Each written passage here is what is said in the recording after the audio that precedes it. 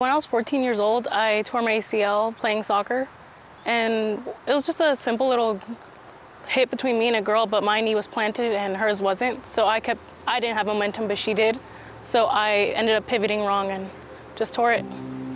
4sight Academy is a girls' injury prevention and skill development program designed from a science-based approach.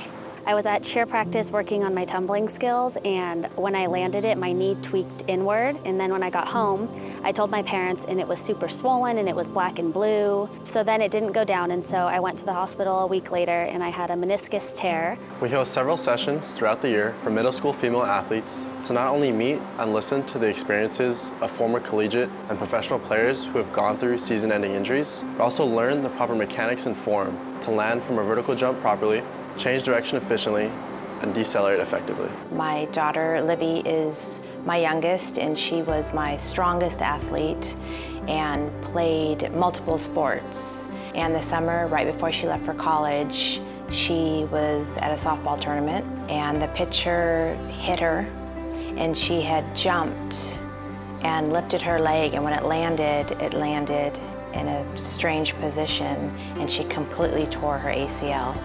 One of our good players was playing, and she ended up just making a cut towards the basket as she was penetrating in, and somehow she just fell down. We had no clue, and it turned out to be that she tore her ACL.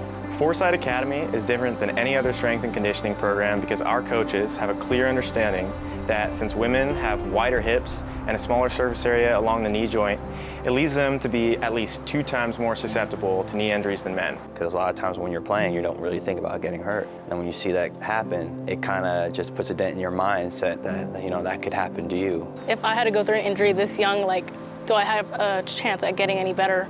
And can I still improve? Because I was being looked at by national teams, and after that they pretty much all just decided this wasn't for me. I was out of the country at the time, and she had called me. I just cried in front of everyone because she had worked so hard, and I thought, you know, why did this happen to her? It's so unfair because she put so much time in, and we put so much time in with her. It really changed everything for her. We found that if we correct and adjust the natural injury-prone habits of athletes early, before they go on to the high school, collegiate, and professional levels, we can significantly reduce the risk of chronic knee injuries such as ACL, MCL, and meniscus tears.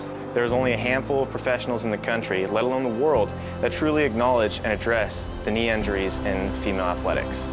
I would tell all of my friends, especially my female friends, that they are more susceptible to these knee injuries. I just want them to know because this knee injury really is going to affect me for the rest of my life. The 4sight Academy was available. I would definitely encourage them to go to the program, whether it was in middle school, high school, or college. If you have an athlete in your family who puts their body through as much as these young kids do, need all the resources they can get.